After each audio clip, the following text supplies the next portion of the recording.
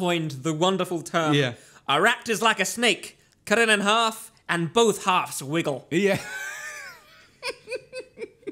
You don't get that in movies anymore. Yeah. Also, that doesn't work at all. It is specifically for their act that it works. Because if you split... No, seriously. If you split up Star Wars so that Darth Vader doesn't show up anymore, and you have Darth Vader, just the scenes with Darth Vader in a different movie, it wouldn't work. Well, he's not going to be in Gilmore Girls. He's going to be all right. He could be the father in Gilmore Girls. Or the father's father in this case.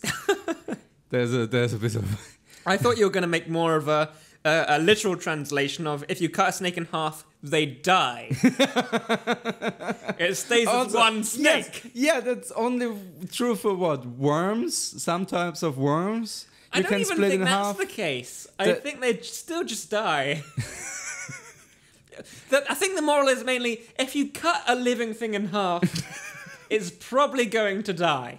He said the wiggle, which doesn't imply livelihood. It just means, oh, you're in the throes of death. Then it's not exactly a good analogy, then, is No, it? it isn't. That's my point. That's my fucking point. The dad had the worst ones. There were way better ones. Hit me with another one. Come on. Fine, hang on. This movie is amazing. We're going on to page 2 here. Yeah. Here's my favorite one. This is the one that stomped us both. Mm-hmm. We both actually had to stop the movie. Yeah. He said, "You sound like a bottle of milk that's just been certified." There was no context to this line.